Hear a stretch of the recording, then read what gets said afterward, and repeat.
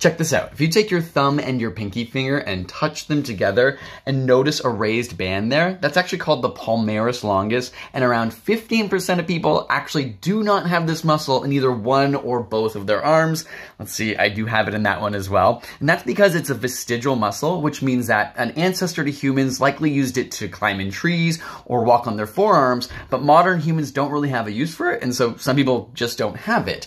And to be a vestigial muscle, it's got to be something that doesn't cause a disadvantage or a consequence. So people who don't have this don't have a lower grip strength than people who do. In fact, it's often one of the first muscles they remove when they're wanting to do reconstructive surgery on another part of the body. And that's on evolution.